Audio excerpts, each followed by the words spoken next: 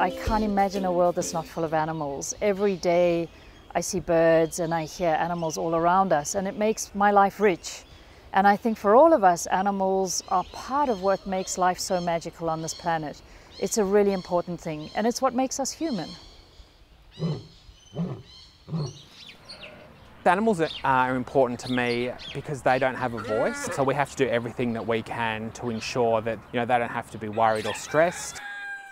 Animals are important to me because they make me happy. All of my activities when I'm relaxing or looking for fun things to do revolve around animals. I really feel that they impact on people's day-to-day lives in a positive way, and we can really learn a lot about ourselves as well as animals just by being around them and interacting with them. So animal welfare means to me providing the best you can to an animal, so ensuring that they're not stressed or worried about anything, ensuring they've got enough food, water and shelter, and also that they get vet treatment if they need it, if they're sick or injured. So this is Henry. He was seized underweight with lots of worms, with some other horses as well. RSPCA took action against the owner. Henry now has put on lots of weight. That was many years ago, and is now part of the education team here at the RSPCA, living out his life in a nice green paddock. When we look after animals or have animals in our care, they rely on us as humans for a lot of the things that happen in their lives. And for me, animal welfare is about the life that animal's living. And so I understand that animals have emotions and feelings. They're experiencing a life. And it's up to us to make sure that that's a positive experience. And so providing animal welfare is about understanding the experience of each and every individual and making sure that that experience is as amazing as it could be, that it's a positive experience. A lot of that in reptile keeping is creating a natural environment, trying to stimulate all those natural behaviours. But it's not just about giving them everything they need physically, like heat, UV rays and food and all that sort of stuff. The challenge is really trying to challenge the animals themselves, both mentally and physically, and getting all those natural behaviours, trying to get them to do the things that they would do out in the wild, not making everything too easy for them, just a bit of a challenge. One way that people can think about animal welfare is to put themselves in the paws of their pets. Thinking about the animal's life from the animal's perspective, so making decisions that are in the best interests of the individual animal.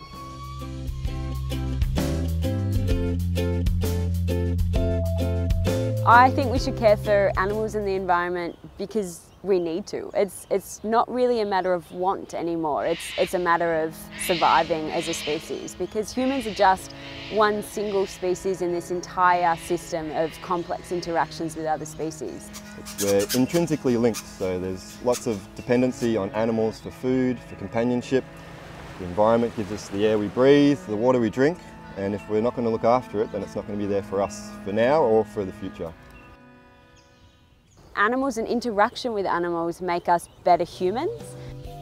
Companion animals are just a wonderful way of exploring empathy and understanding and being able to step outside of yourself to know a little bit more and to take that care about another creature. So we've done a lot of research on all the different species that live with us, and we've got some really cool examples of animals that are thriving in their zoo environments. Some examples of these are meerkats, ringtail lemurs. Those guys are always very interactive and engaging in positive social interactions. Our giant tortoises are also doing really well. They love their keepers and have favourite keepers that they get scratches and things from, and sometimes they come right up to the visitor barrier to have an interaction with visitors as well. A lot of people think that reptiles are not too much going on upstairs, but once you get to know them, there is actually a lot more to do with them. Some of the things that we've been doing more so in the reptile house, we've got a swim gym, which is like a hydroponic pool that actually has a really strong current. We'll put our snakes and lizards in there, the turtles, and actually have to swim against the current, which is replicating like a natural stream system. When you think about a giant tortoise, for example, out in the wild, they don't come across a little platter of food on the ground. They would actually normally eat low-hanging fruits and leaves off the trees. So to try and replicate that, we've started to raise most of their food off the ground. So we designed these new feeder trees that food actually hangs off bits of rope, and it just makes it a lot more of a challenging experience for them to get the food. Some of our first experiences with pets is when we're young kids. I fondly remember all of my family pets while I was growing up, and in my work here at the RSPCA I can see that spark of life that you see in your own pets. You can see it in pretty much any pet or wildlife animal or companion animal or livestock animal. It's the same thing, so we should always be treating all animals with love and respect. Every day now, every year, we're learning more about animals. I heard a month ago that butterflies fight. Now, if butterflies can fight, well, that just changes the whole world of our understanding of what's important to butterflies. As we learn more, we know that we have to do better and give them more opportunities. And so what good zoos are doing is never being comfortable with the care they give their animals. Every single month we learn more, and every single month we apply that knowledge to looking after our animals better. And after today, you're going to have learnt about animal welfare. You may go home to a dog or a cat or a bird at home.